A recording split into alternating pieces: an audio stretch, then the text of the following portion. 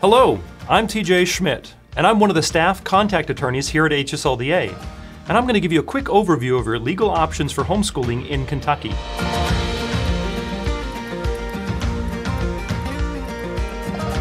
In Kentucky, homeschooling is conducted as a private school.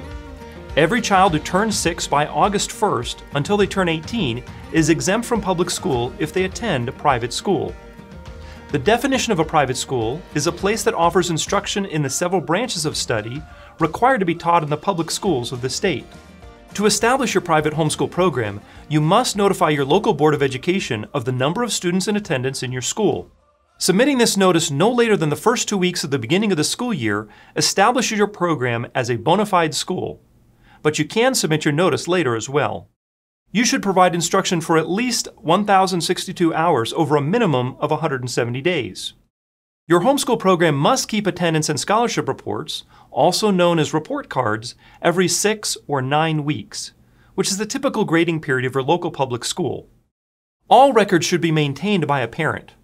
Also, a private homeschool program is not open to inspection from public school officials like a traditional private school, because you're operating out of your home.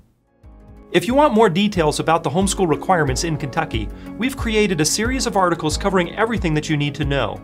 Just follow the link below to get started. Thanks for watching, and happy homeschooling!